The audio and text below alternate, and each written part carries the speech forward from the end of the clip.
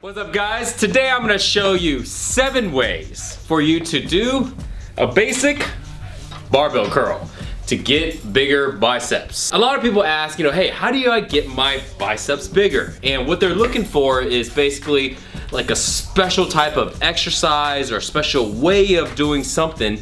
And the key factor is no matter if you have really big arms or if you have small arms, it's all built with the same exercise, the same exercises. And one of the best exercises is a regular barbell curl. But there are so many different ways to do a barbell curl, and when you start doing barbell curls versus doing them 10 years later, it's still the barbell curl, right? Just like a bench press, just like a squat, it's all the same. The difference is how you do these basic simple exercises. The people that have really big guns and really big biceps, they just do the exercises better to work their biceps, but it's not the different exercise, it's all the same exercise. So today we're gonna be talking about different ways of how to do a barbell curl so this way you can get more gains in your biceps and build bigger arms. So if you check out the board here, we have 7 different ways. And we're gonna go down every one of them. I'm gonna talk about what it does, how it hits it, and basically how to do it. Let's get started. What I have here is a straight bar. And if you're asking, do I have to use a big barbell? Can I use a shorter bar? Yes, you can. Can I use a easy curl bar? The ones with the curves? Yeah, you could too also. So I'm just kind of using a straight bar because I like straight bars. And this is actually probably the most popular type of bars for barbell curls. Well, actually it's not, but it doesn't matter. We're gonna use this anyways. All right, but just so you know, you can use it for anything. First one is a wide grip. So when you're doing a wide grip, if your shoulder width standard grip is right here where your shoulders are, wide grip is basically anything wider than your shoulders. So usually what I like to do is I like to be about 2 to 3 inches wider than my shoulders as a wide grip bar, as a wide grip barbell curl. So this way when you curl up, what it does, if you notice right here, what it does is it hits the inside of your biceps. That's why the inside of the biceps are showing. So this allows you to do work on more of the inside of the biceps versus the outside. So your biceps, the way it's shaped, you have your inside, you have your peak, you have the outside area right here, and you even have your brachialis too. So you want to make sure you're hitting it in all angles, so this way you develop big full biceps. So a wide grip is working on the inside of your biceps. Next one is close grip. So while the wide grip works on the inside, close grip works on the outside.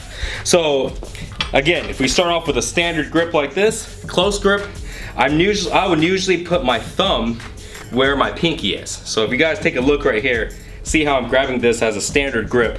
So where my pinky is, right here, I'm gonna put my thumb right there. So this way I'm doing it on both sides. So now the grip, I'm grabbing it closer than my shoulders. Or basically I'm grabbing it inside my shoulders. So doing it this way is now going to build and put focus on the outer part of your biceps, okay? Giving you more of that thickness on the outside here. So wrist back versus wrist forward. So your wrist plays a big part in bicep curls because if you're grabbing a bar and you curl your wrist back, now this is putting a lot more emphasis on your biceps. But if you notice, if I put my wrist forward, what this does, if you ever do any type of wrist curls or working your forearms and you do this, right? So this action here is actually working on your forearms and not on your biceps. So if you're curling and you want to keep your wrist back, this is working a lot of biceps. If you want to curl to focus more on your wrist, you put your wrist towards yourself and then you do the same thing. Now you're going to be building a lot more of this muscle here. Okay, so if you see a lot of guys that have a big muscle right here in their forearms, it's because they're doing a lot of curls with their wrists inwards.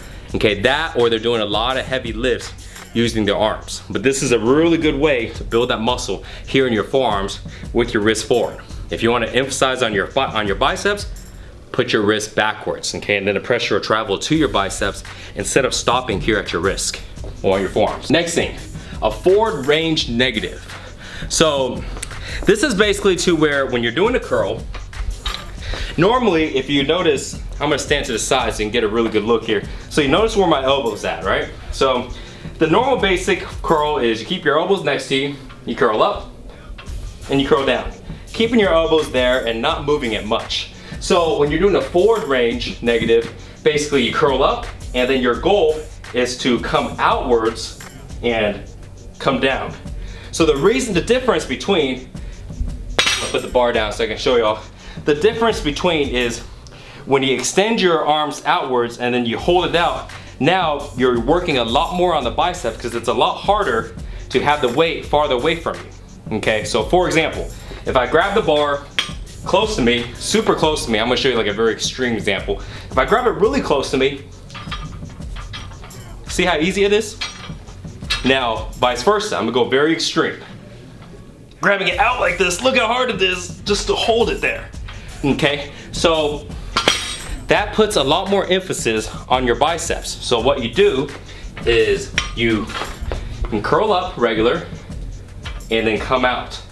Curl up and out. Curl up and out. So this way when you're curling up, you're contracting your muscles and shortening it, and then when you come out, you're allowing more tear because it's a lot harder to hold it out. So this way you work more on the negative. Next one, half reps. On the bottom half and on the top half. So you guys ever seen somebody do like 21s? You know, the bicep workout to where they grab a bar and they'll do 7 reps on top, 7 reps on bottom, and then 7 reps, full reps, all the way up and all the way down.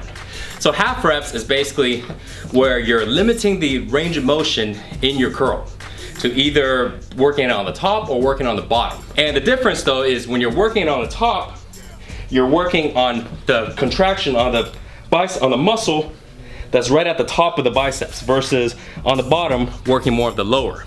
So if you wanted to, let's say for example, you got really good lower biceps, right, which is the area right here, but you want to put more emphasis, more meat on the top of your biceps. What you may end up doing is half reps on the top.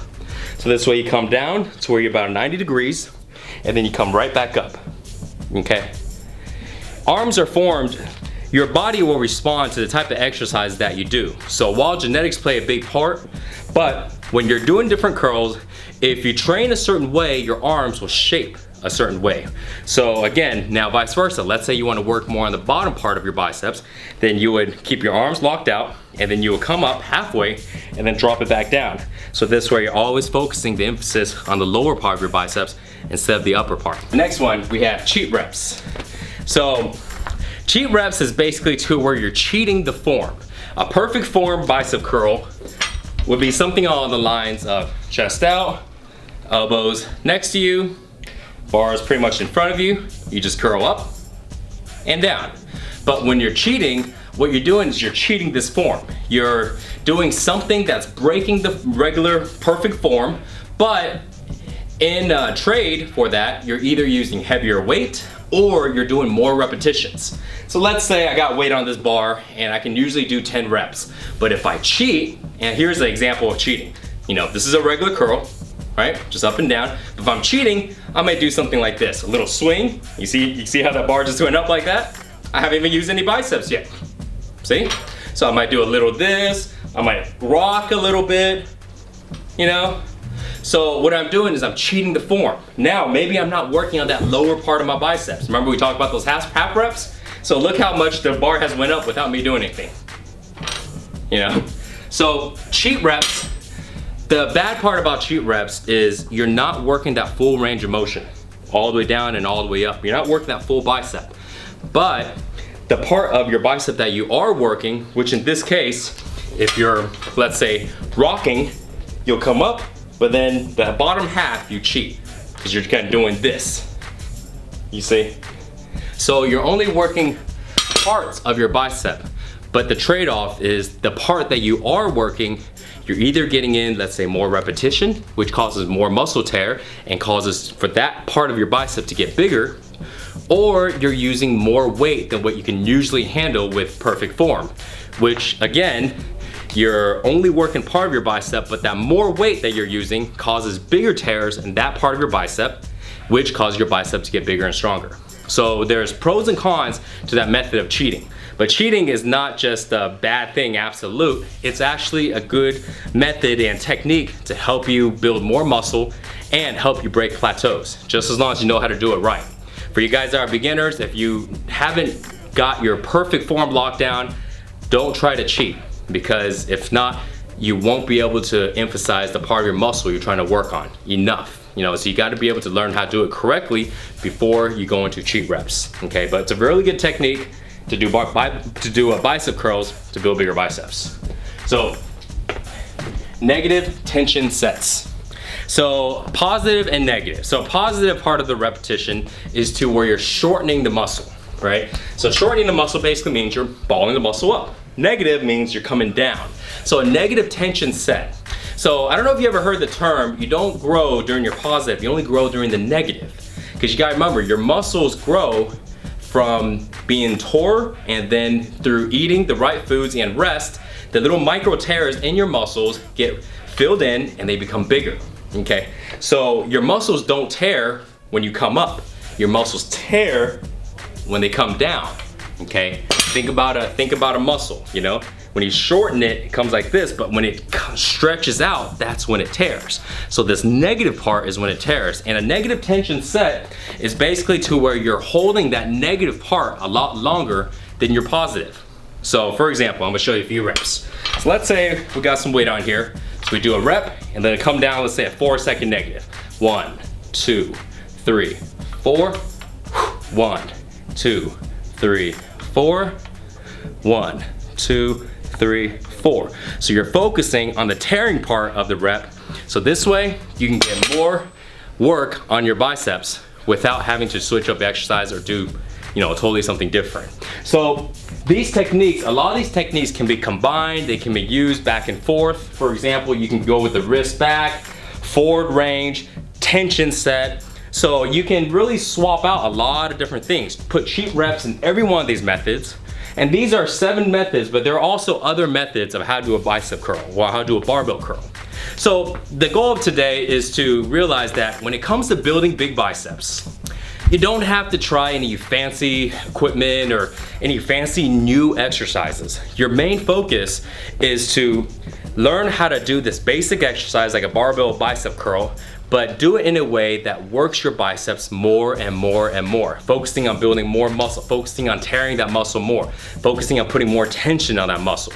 In different ways like that, so this way you can build bigger biceps. And also there's a reason why this exercise is so popular and why the guys with the biggest arms are still doing the same type of exercise, because it's also one of the most effective exercises, just like the bench press. Okay, same rules apply. There's so many ways of how to do that also. Okay, so thanks for watching this video, guys. Don't forget, try it out next time that when you're doing your bicep curl, and instead of going into a whole bunch of different machines and things like that, stick with the barbell, but try different methods, different grips, and different ways of doing your sets to see how your biceps will respond. So thanks for watching, guys. More workouts, nutrition, SixPackShortcuts.com. Peace out.